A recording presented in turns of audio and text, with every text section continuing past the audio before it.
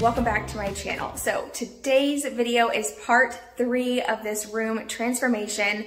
I am excited to be starting on this part because I feel like this is the time where the room really starts to look transformed. Paint makes a huge difference, and that is what I'm working on this week. I also wanted to remind you, if you are new here and you want to see the full transformation start to finish, I have already posted part 1 and part 2 of this video series, and I will have those videos linked below.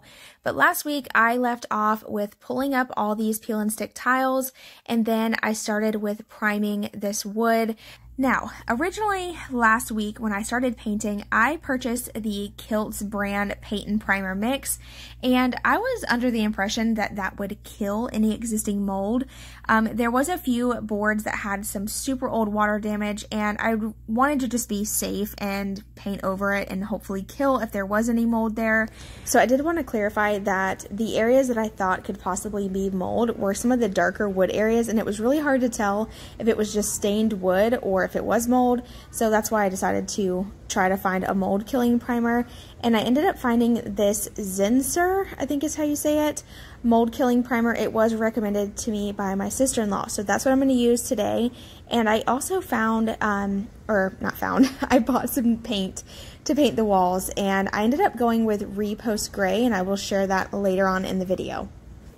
So I'm going to go ahead and take this mold killing primer right over top of that Kilts white paint, and this had great coverage. Actually, it really did a great job, so I was able to just do a total of 3 coats. Basically, there's like 3 primers on here total, but I did 1 coat of the Kilts paint and primer mix, this Zinsser mold killing primer, and then I went back over it with that Kilts paint and primer mix. So technically 3 primers, but it took 3 coats to cover all this wood.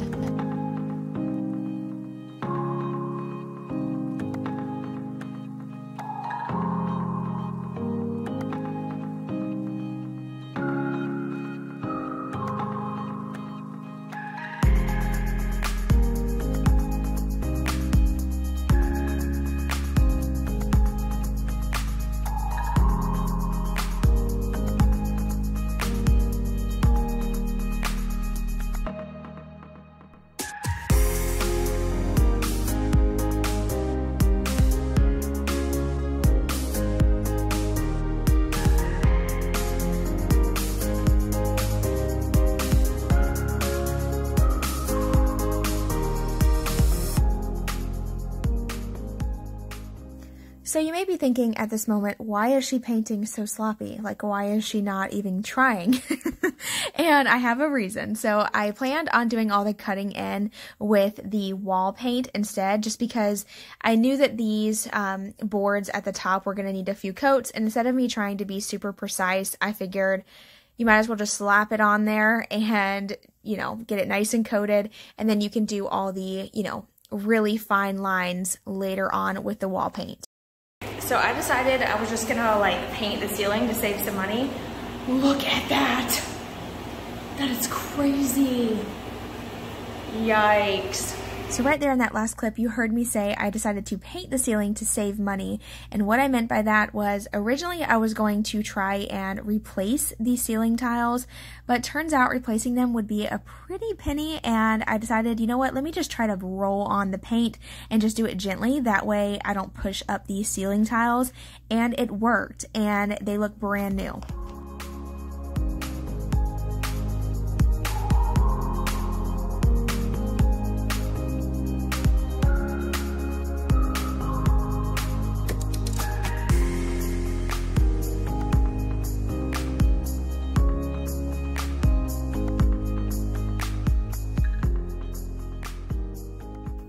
So while this looks like it's an easy task, like just paint the ceiling, you know, it doesn't seem that hard, it is exhausting. Absolutely exhausting. If you want to get a workout, paint your ceiling. My arms are going to be sore for the next week.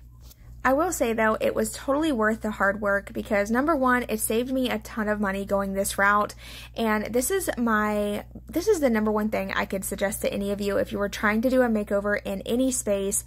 Paint. Paint makes a huge difference. I mean, just the ceiling alone, repainting it and getting a fresh coat of white paint, it just looked so nice and clean.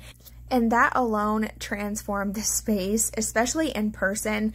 Like, I could show you a pan over on camera and you wouldn't really notice, but if you were standing in the room before I painted it white, you would see all that yellowing and how just old and dingy it looked, and now it just looks like a brand new ceiling.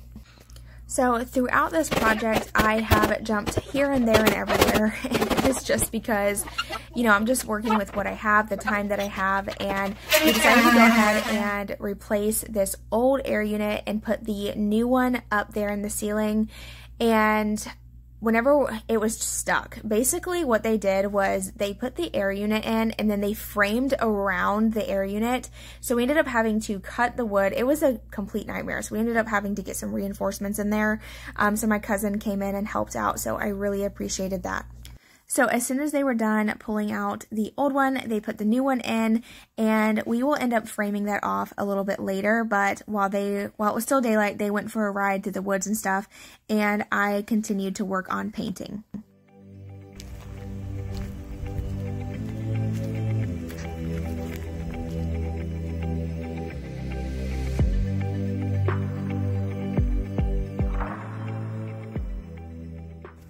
Okay, so my original plan was not to paint this closet. I really wanted to leave it original, but the more and more I looked at it, the more I just couldn't figure out how I was going to tie all the other wood tones together and make it look all cohesive. So I decided to go ahead and paint it, and I'm so happy I did. It really brightened up the room, and it doesn't look as dark and gloomy now. It just looks so much more updated. But to leave that, you know, original feel, I decided to leave the door as is, and I will be staining that just a hair darker, but I'm going to try my best to leave at least the door original.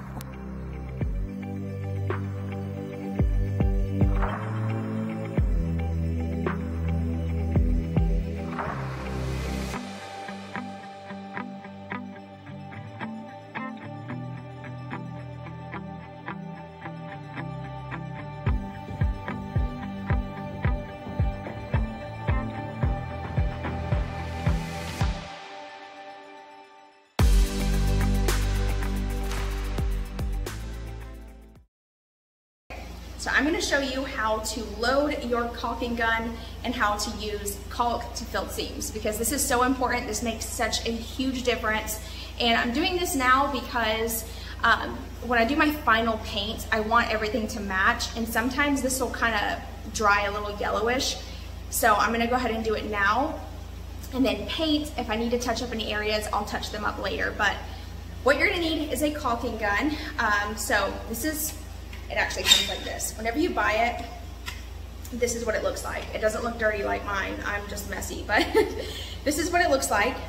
And what you do is you push this little tab right here and pull this back, and that is how you're gonna load it. So you're just gonna slide this in there, pop it in like that, and then you're gonna pull the trigger like this, and it tightens.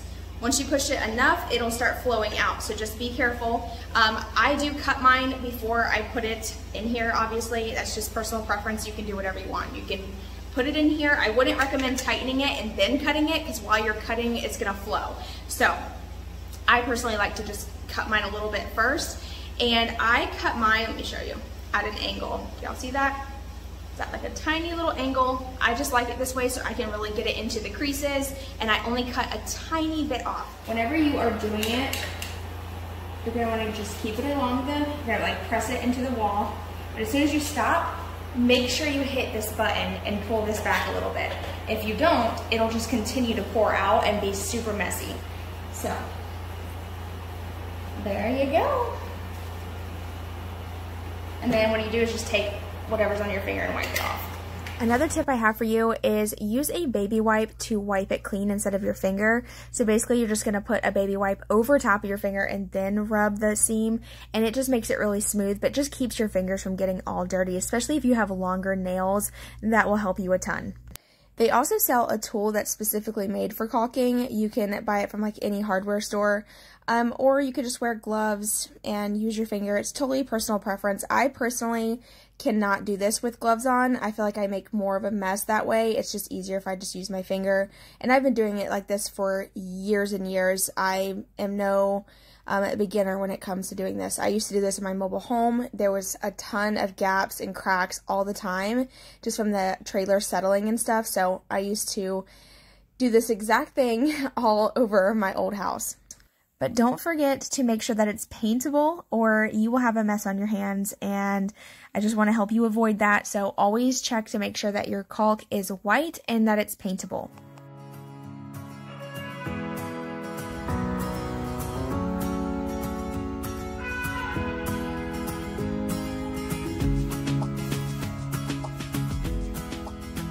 Alright, so it is the end of the night. I have not made that much, well, I mean, I've made a lot of progress. It might not look like it, but I've put in a ton of work today, painting the ceiling and then going ahead and painting the closet, painting all the trim on the bottom again with a second coat of white. I've just been super busy. Plus, I had a lot of cleanup to do.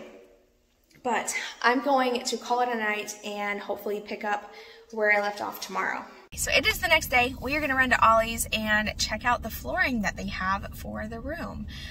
So a lot needs to be done, but I did just notice online that their sale said that they had flooring on like a blowout discounted price or whatever. So we're going to go check it out and see if I can find some cheap flooring. The room is 180 square feet or square feet, whatever, same thing. So I'm going to try and see if I can get enough flooring for a decent price to finish up the floors.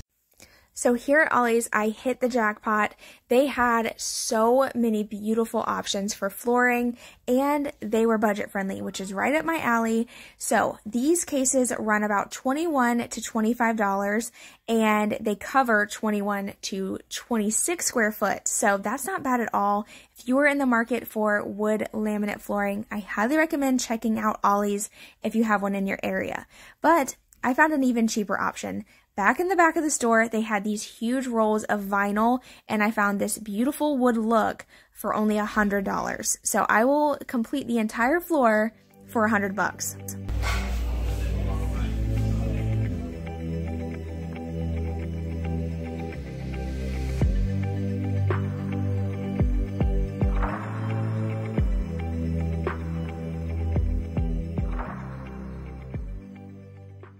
I just got up here to drop off this roll of linoleum that I bought. It's vinyl. Let me see, what did it say? It's premium pre-cut vinyl, and it is a 12 by 15 foot. It doesn't have the color though, which is really weird, but this is what they look like. Super, super pretty. I cannot wait to lay it. It's gonna look so, so nice. But first, I have to finish up painting. So I'm gonna be up here tomorrow morning trying to paint as much as I can to go ahead and knock all that out. But I've made amazing progress, and I'm really happy with the work I was able to get done this weekend. Right, so it is a brand new day. I have painted another coat of white on the closet. I did the ceiling again and the wood trim, so it's all white. The final coat finally covered a lot. A lot of the yellow was coming through still from like the cedar, I think it's cedar wood, I don't know what it is, but anyway, the yellow was coming through. So that final coat covered, so hopefully nothing else seeps through, or I'll be angry. But I'm gonna go ahead and start painting the walls, and I decided to go with repost gray. I decided to go with repost gray because it's a very neutral color. It'll go with any of the decor I choose. And yeah, I just thought it would be nice to try it out. I've never painted with repost gray. In my home, I have agreeable gray that I love, but it does pull a little bit more warm toned than what repost gray pulls. So we're gonna try it out, and I'll let you know what I think.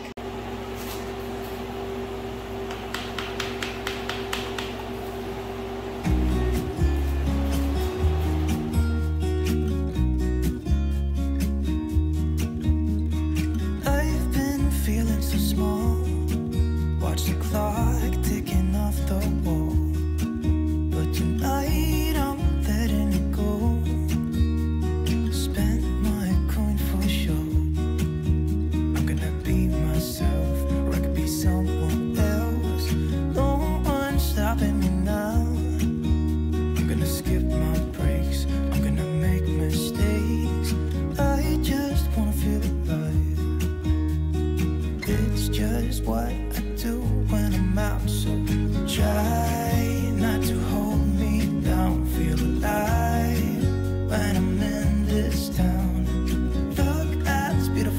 stars. I wanna drive a faster car. Nothing can break me, no, nothing can break me. Try not to hold me down, feel alive.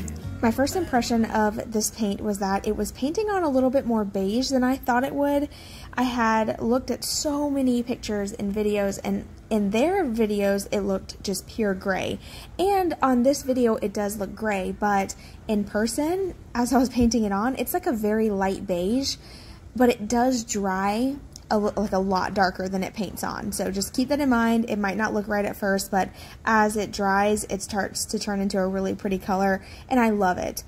However, even if I didn't love it, I had already bought it, and I would make it work regardless, because you can't return paint once it's already opened, and once you've already started using it, obviously. So I was going to make it work regardless, but it ended up being a beautiful color, and I feel like it really brightened up the space, and it just, you know, it made a huge difference. Yeah, you do the same thing? Yeah. You help him?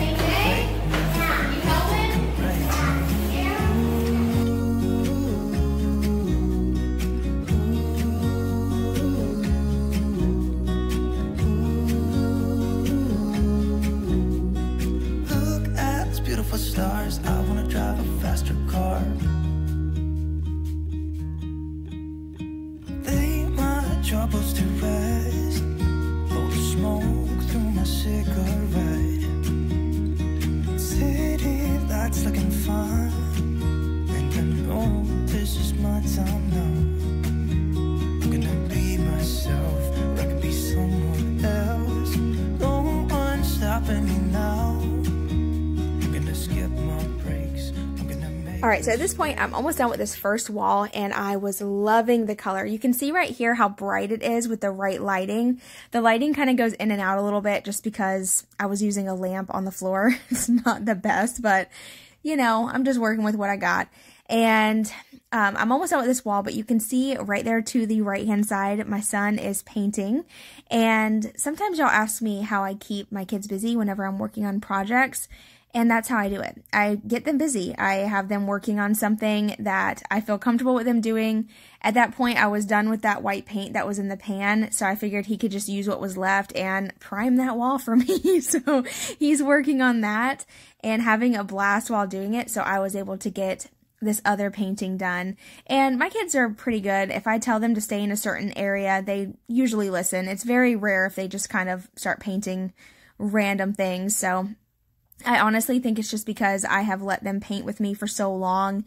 They know that mom means business. So if I say like only paint this wall, usually they stay right there. But anyway, that's going to be it for today's video. Thank you guys so much for watching. Here's a quick little overview of what I was able to get done today. I didn't finish all the walls. I still have some painting to finish up in part 4, where I will be finishing up painting, hopefully finishing up all the caulking and filling the seams, maybe some trim work around the windows. Stay tuned for that.